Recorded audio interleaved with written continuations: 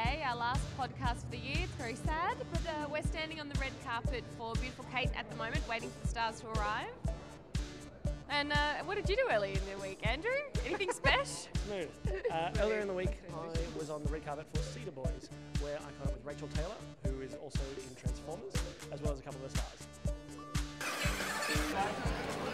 I imagine this has been a long time coming.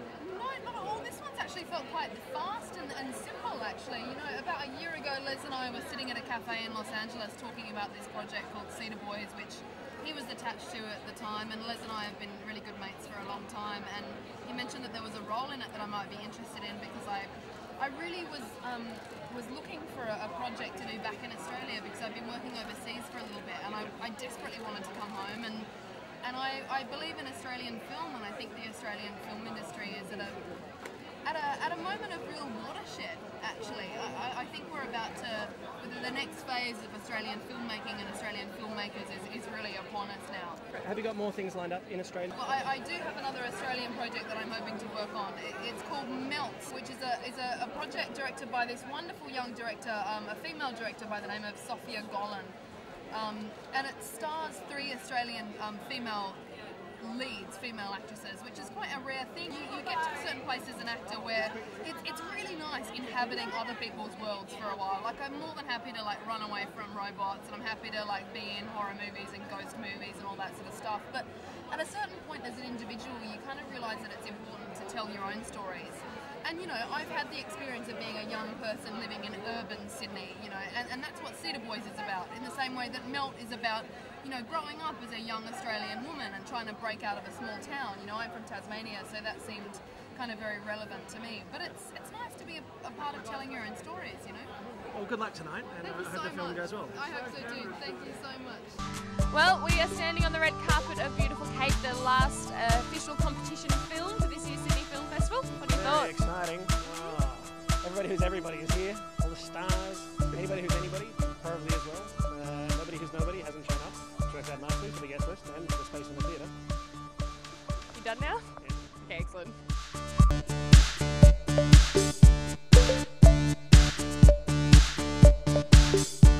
So, how does it feel to be at the Sydney Film Festival on this premiere of an Australian film? Oh, it's good. Yeah, just been to one before this for Accidents Happen, which I had a role in. But yeah, I'm looking forward to this very much. And yeah, it's my 4th film at the festival. I saw the Looking for Eric and Strength of Water, so loving it. Yeah, it's great.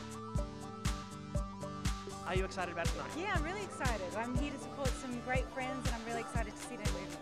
Have you had a chance to see anything else during the festival? No, I've been jet lagged. Just come back. Sorry. Yeah, I have been a little bit jet lagged. So. Well, I hope you enjoy the film tonight. Yeah, me too. Thank you. Have a good one. See you later. Bye. G'day, Mr. Garrett. Are you excited about the film tonight? Very excited. We're seeing a renaissance in Australian film. I'm really looking forward to tonight.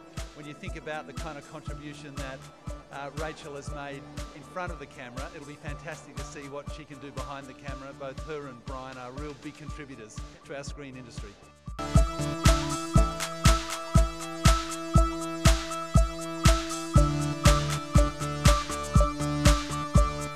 you excited about seeing the film tonight? Very. Have you seen any cuts or heard anything about it? No, I know about it. I'm looking forward to seeing Rachel's film, yeah. And very quickly, Mr. Thompson, how was it seeing your film today, Wake in Fright, for the first time in 30 years? Who was that guy up there, that young fella, going yee-haw? I saw there was a headline somewhere.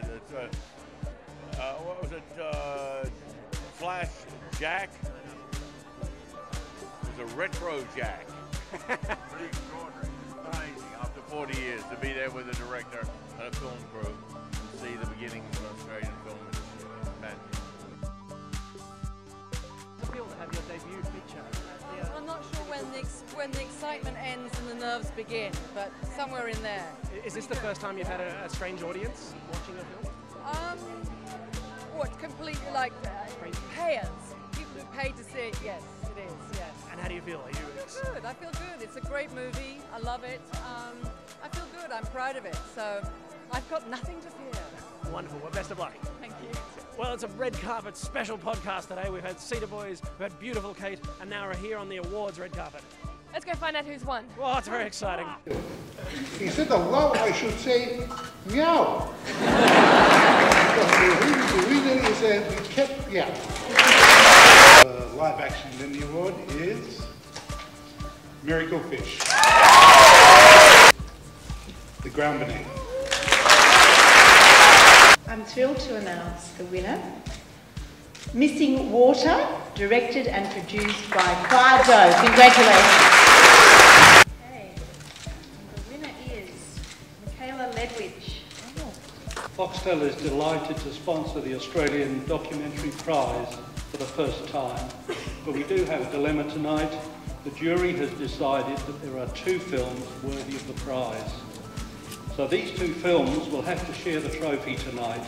However, we have decided, in celebration of documentary filmmaking in this country, to double the prize.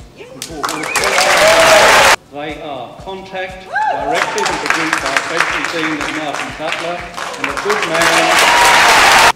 The film that has been selected by the jury of the Sydney Film Prize as best demonstrating the competition's criteria of emotional power and resonance, audacity, cutting edge, courage, and going beyond the usual treatment of its subject matter is Bronson.